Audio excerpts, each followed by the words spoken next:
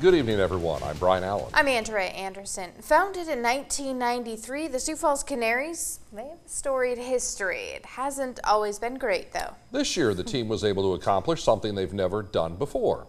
Cordell Wright was at their last regular season game of the year today, and he brings us our top story. That was something we talked about at the beginning of the year, that we'd never been to back-to-back playoffs. Now they've gotten the monkey off their back and headed to the playoffs as the 2 seed in the West. To be able to put it all together in the second half last year, knowing that we were better than just a second half team last year, that we had something to move forward with, and to be able to get it done this year was pretty special. And there's a lot of credit to throw around. The new ownership has done a fantastic job out here. All those guys have done great.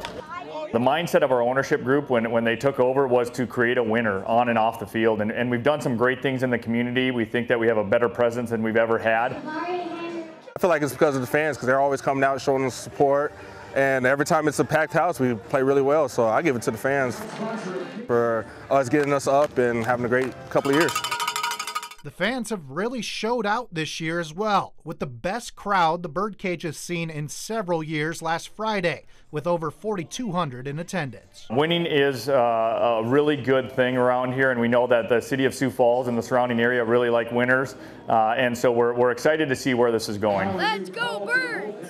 While winning has been good for turnout, some fans have stuck with the team through thick and thin.